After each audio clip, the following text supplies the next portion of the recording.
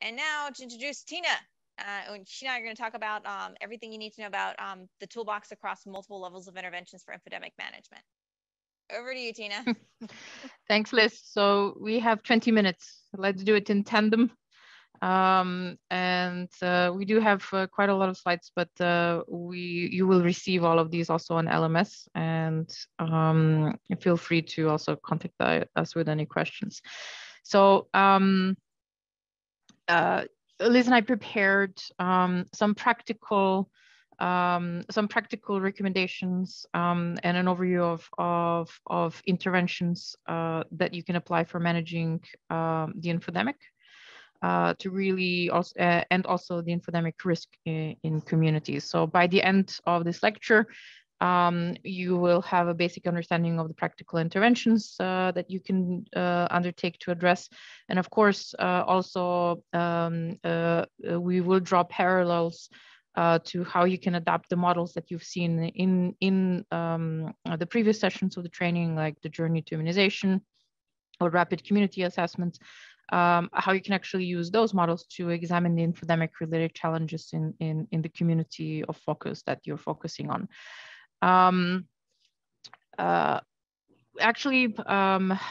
What would practicing the infodemic management look like in a health authority if all of the processes were in place to enable full infodemic management?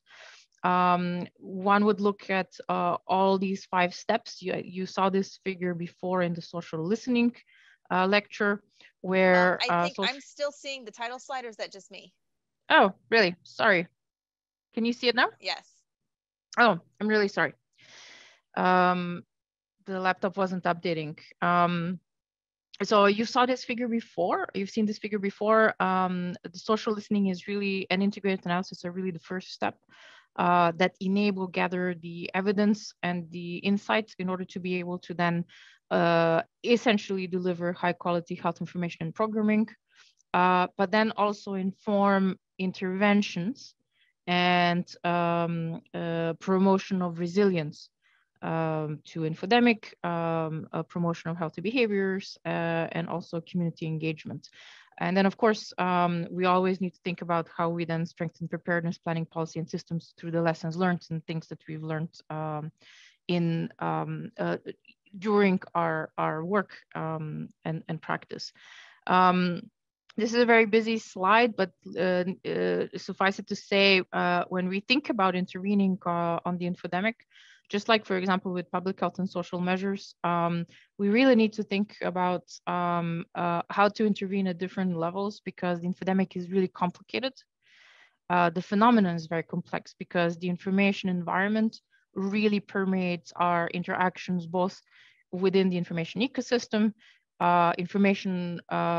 there are certain behaviors, information seeking behaviors, and how information affects us as individuals.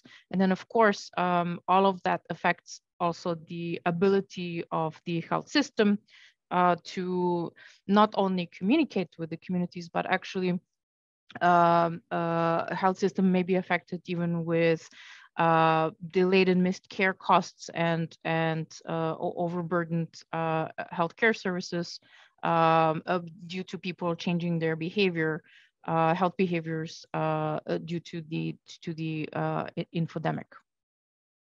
So what are some practical infodemic management actions that you could take to support a health program or preparedness and prevention in health emergencies? So keep in mind that infodemic managers, we basically have tools at our disposal to be able to partner up and support any health program. In this case, we will be focusing on the immunization program, but also we could be just as much working with colleagues and in preparedness and prevention of other health emergencies. So what would you need to do the first when you really, as an infodemic manager, you come into a country, really do an infodemic landscape analysis really quickly, do a SWOT analysis, really looking at to understand the program, the current staffing, the resources, the data available, and also look at the gaps that potentially that have been identified, so that what are the actual questions and problems that the program manager that you're working with, what are they trying to solve that the infodemic may be contributing to. And Liz is going to show you some of the things more practically later on. So when one thinks, well, what can you practically do? You actually can take actions or recommend actions at several levels. So at the national level, first of all, you've heard this before in the social listening lecture, identify the information voids. Because if you proactively identify where is the confusion, where people are lacking information, they're seeking it, but they're not finding it. This is the essential best buy intervention that you can do to invest in answering those questions and providing that type of information. So really, the way that you can even understand the audience needs better is through user journeys, and you've seen that discussed as examples in the human-centered design lecture. Second, what you can also do is improve the quality and the quantity of health information available. So it's really important that you really look at all of the different channels that the health authority is using, how updated and at what quality and clarity is the health information being provided for different audiences, etc. Really prepare the health system to be able to respond to most common questions. And of course, one of the strategic things that you could do is you can govern all of that through really setting an editorial or content strategy and in anticipation of the questions, concerns, and certain and expected infodemic risks. Thirdly, what you could also do is really focus on tailoring the content and different approaches to most vulnerable populations. So here in the infodemic management, in social listening and infodemic management and insights generation, segmentation of the insights for different identified vulnerable groups is really key. So as much as you can inform your actions with understanding of the needs, information needs for different vulnerable groups, who very often will have a different information need that you will need to fill. What you also will need to look at is be effective, proactive, thinking about how you will link your online efforts to offline behaviors. Right from the get-go, define the indicators that assess individual factors that are reasonably likely to be impacted by the infodemic strategies. So knowledge, awareness, perception, but also are the usual that we think about, but also, for example, people's ability to discern accurate from inaccurate health information, or knowing where to find credible health information, or even thinking about a trust in health information. So be careful that you're not trying to change the overarching case numbers for a particular outbreak. What you can link your actions to is people's more concrete health behaviors regarding knowledge, awareness, perceptions, etc. Connect also to networks for implementing infodemic management strategies. As an infodemic manager, you really need to think outside of the box in what partnerships you need to build, even beyond the usual networks. And really, not only for collecting information, but also sharing that information back. At the health facility level, you can take 3 actions. One is really making this high quality health information content more widely available in more formats. So really look at how you will effectively use different spaces in the health facility in order to disseminate the information most widely in many different formats. And not only to patients, but also to healthcare workers. So visual job aids, etc., can be really helpful there as well. You've heard a whole lecture earlier on encouraging quality patient conversations. But keep in mind that from the infodemic management perspective, these conversations can also be asynchronous, which means in the digital space, they do not need to be taking place synchronously. So at the same time, we're in a conversation between a healthcare provider and a patient. So this is the opportunity for you to really think creatively about how to use digital spaces and digital communities. You have here, for example, one of the tips, share a WhatsApp tip or helpline. And that's an example of asynchronous digital sharing of information. And also, of course, train health workers on addressing patient questions, concerns, and misinformation. You heard about motivational interviewing because that's one of the really proven evidence-based methods to elicit effective vaccine conversations. Now, at community level, you can coordinate how trusted messengers and institutions share health information. And you can really be proactive in equipping them with fresh content, not just with messages, but content. So this is where your added value as an infodemic manager comes in. You can provide social listening and infodemic insights early. And not just the insight, but also the recommendation strategies and content, so that the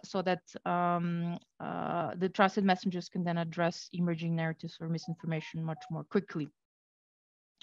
The second thing that you could do at the community level is to identify health experts and professionals who can speak to community groups online and offline.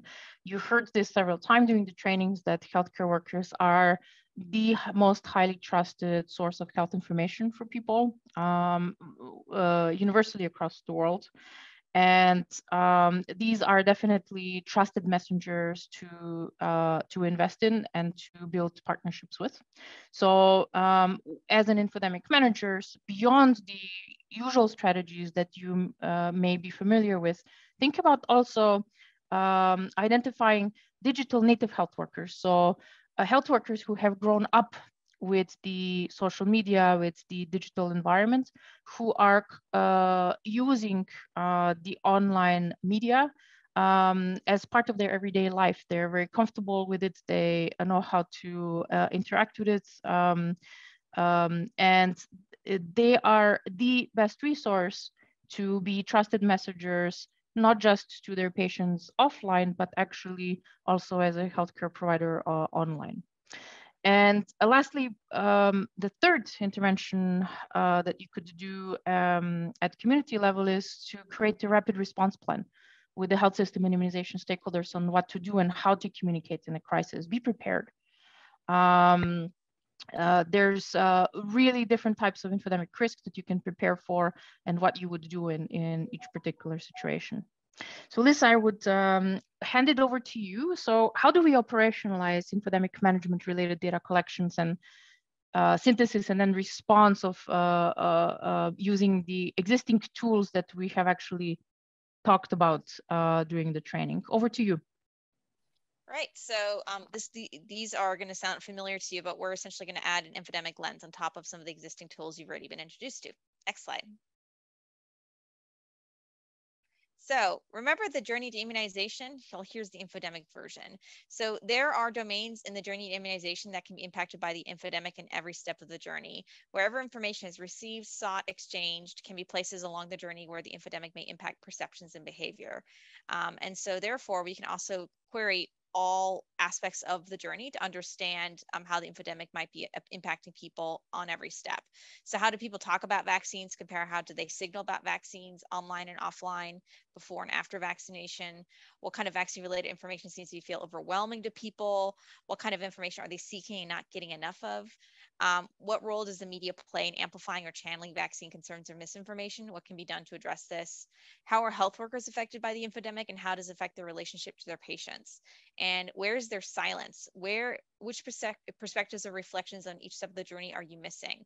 So if there's silence and you don't know enough about what's happening at one step, maybe the social listening approaches that you're using are not capturing those perspectives, and you might need to consider finding other data sources to reference. Next slide. So let's talk about HCD tip.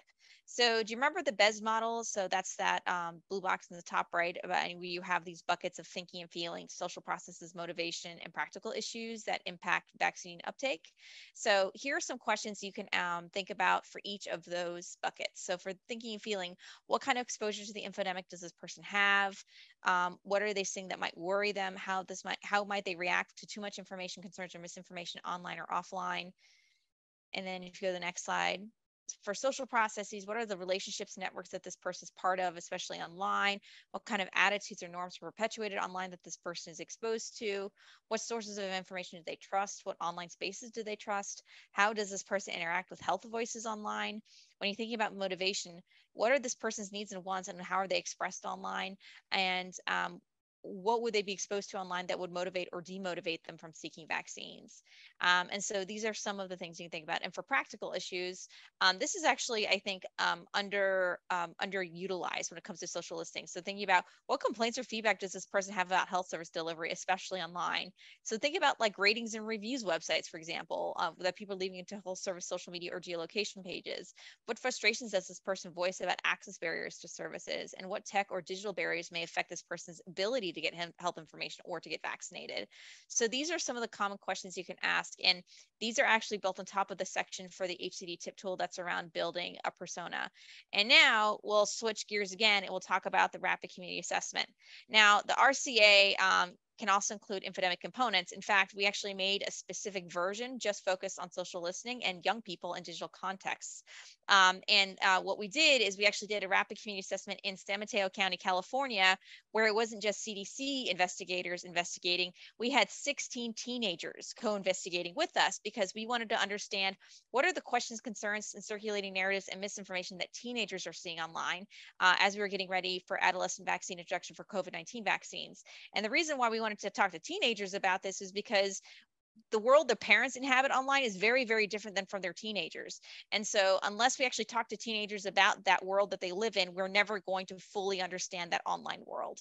And so we actually have a special addendum that's specific to adolescents in digital spaces that you can reference, and that there are additional analytic and data collection methods that you can use, such as online observations that are helpful because public health practitioners might not have direct access to these online spaces. So how might you work with key informants such as teenagers talking about their own online experiences if you yourself don't have access to those spaces?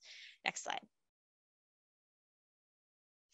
We have tons of resources that are linked here. I highly recommend these readings and videos, and particularly if you subscribe to just one newsletter out of your entire time in this particular training, you should subscribe to the Infodemic Management Newsflash. It's excellent, and it really gives you an up-to-date list of the latest and greatest infodemic news, resources, peer-reviewed journal articles, publications, opportunities for fellowships and jobs, anything you can think of, it's there. And Sergio did a really great job actually talking about how the African Infodemic Response Alliance has also been responding to the infodemic using some of these similar approaches. So we're hoping this is a little bit inspirational, and there's even more. There's like over 99 slides to this entire slide deck. So we just gave you like the tip of the iceberg here. There's a lot more. And if you have any questions, feel free to ask myself or Tina.